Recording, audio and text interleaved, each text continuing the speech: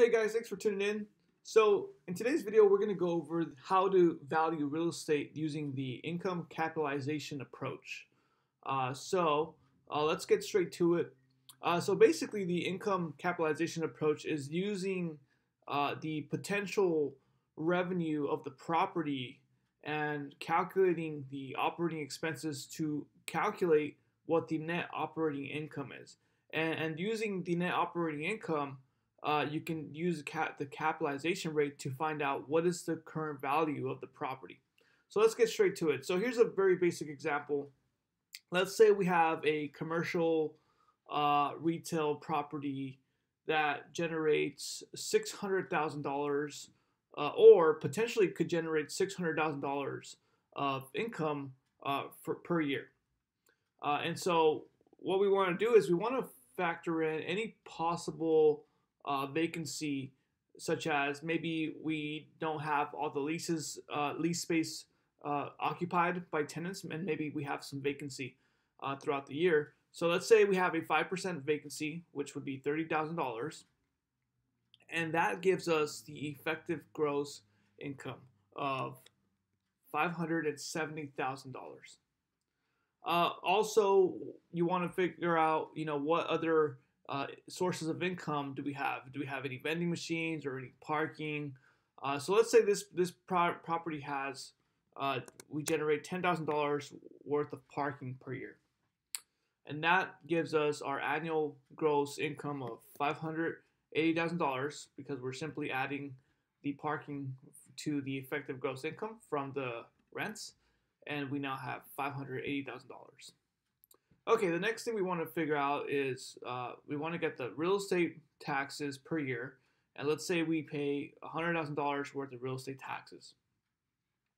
The next operating expense we want to figure out is property insurance. So let's say we have $20,000 worth of insurance, and this could be anything such as a property casualty insurance policy, such as fire hazard or stuff like that.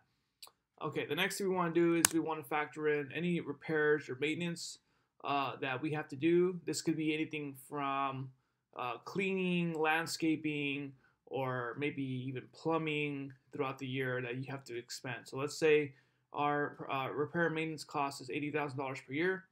The next one we have is utilities. So any electrical bills, gas bills, water bills. We're going to say that we pay $60,000 worth of utilities. Now, depending on some commercial properties, sometimes the current tenant will pay for the utilities, and that's usually figured out in the lease agreement. So in the lease agreement, you'll have something that outlines that says, okay, the tenant will reimburse the landlord for the utility usage.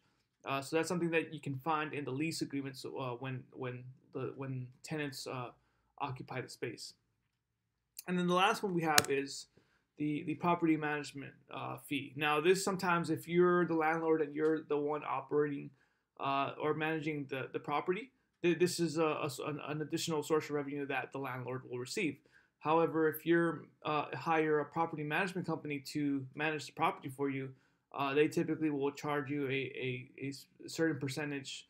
Sometimes it's around 3 to 3.5. Maybe a little higher depending on the location and the company that you're hiring. So let's say we have $60,000 worth of property management fees, and our total expenses is now $320,000. Okay, so now to get our net operating income, we're simply going to subtract the $320,000 from the annual gross income of $580,000, and that leaves us with the $260,000 worth of net operating income. And so now we have all of our revenue and we have all of our expenses to figure out what is the value of this property. And the next metric that we're going to use, or the next value we're going to use, is the capitalization rate. So basically, the capitalization rate is basically a return that investors expect to make from investing in a specified real estate property.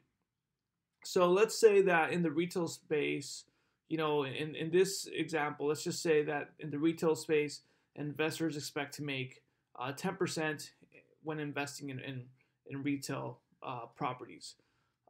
So to calculate what the current value of this property is, we're simply going to divide the capitalization rate from the net operating income, and that should give us a value of $2,600,000. So that's how you calculate the value of a property using the income capitalization approach. So I hope this video was helpful. If you have any questions or comments, please feel free to leave a comment down below.